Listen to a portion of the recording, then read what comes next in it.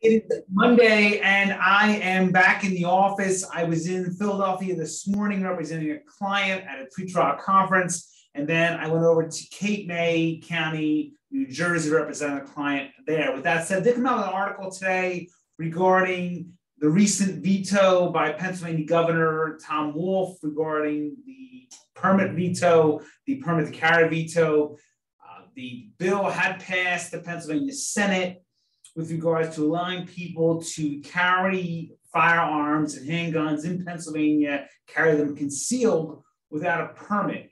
Now, had the governor signed that bill and had it become law, it would have been a dramatic change to the law in the Commonwealth regarding the ability to carry without a permit. I've done previous articles on various sections of the Pennsylvania Uniform Firearms Act, specifically sections 6105, 6106, 6110.2, and 6108. All those laws in Pennsylvania are all separate laws.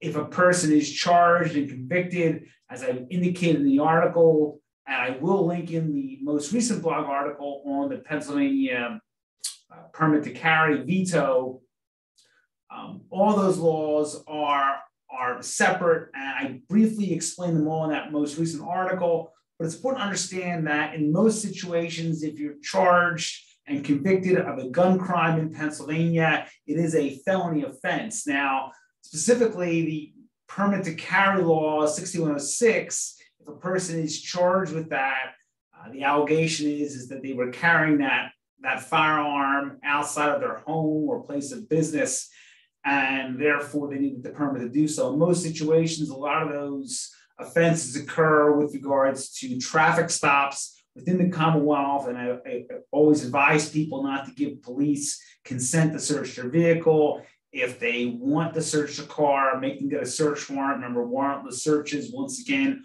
are illegal in Pennsylvania following the Alexander case.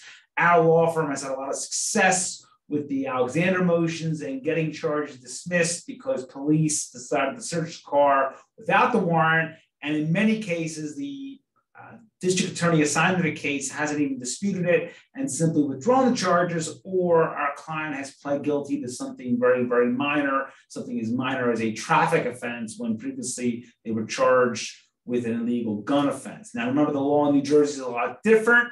That in New Jersey, not only is a permit required, but also keep in mind that it's virtually impossible to get a permit to carry in the Garden State. In addition, New Jersey has a mandatory minimum sentence with regards to the illegal use or possession of a firearm. So the two states are very, very different under the Graves Act in New Jersey. But if you have questions, 215-755-9000 in Pennsylvania, 856-793-7429 in New Jersey, 24 hours a day, 7 days a week. Website gamblelaw.com, a tremendous resource for you and your family. All my books, my blogs, my videos are available there in one convenient format. We are in the process of uploading all of my YouTube videos to our Facebook to make them easy to access on a variety of different platforms.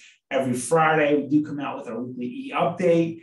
In the update this week, you will see that article, which I'm linking into this video, but check it out now. It's a great article on the permit to carry update in Pennsylvania. I don't foresee New Jersey having any type of possible legislation with regards to gun laws in the Garden State, provided that the current governor, I don't believe he's going to make any rash changes to the laws in New Jersey. But Pennsylvania, it's pretty clear that the governor is not going to sign anything with regards to changing the permit to carry law there in the Commonwealth. But if you have questions, 215-755-9000 in Pennsylvania, 856-793-7429 in New Jersey. It is the holiday season. Please don't drink and drive. If you are stopped for suspicion of DUI in Pennsylvania or DWI in New Jersey, do not refuse the chemical test, but be cooperative with the officer, but do not give consent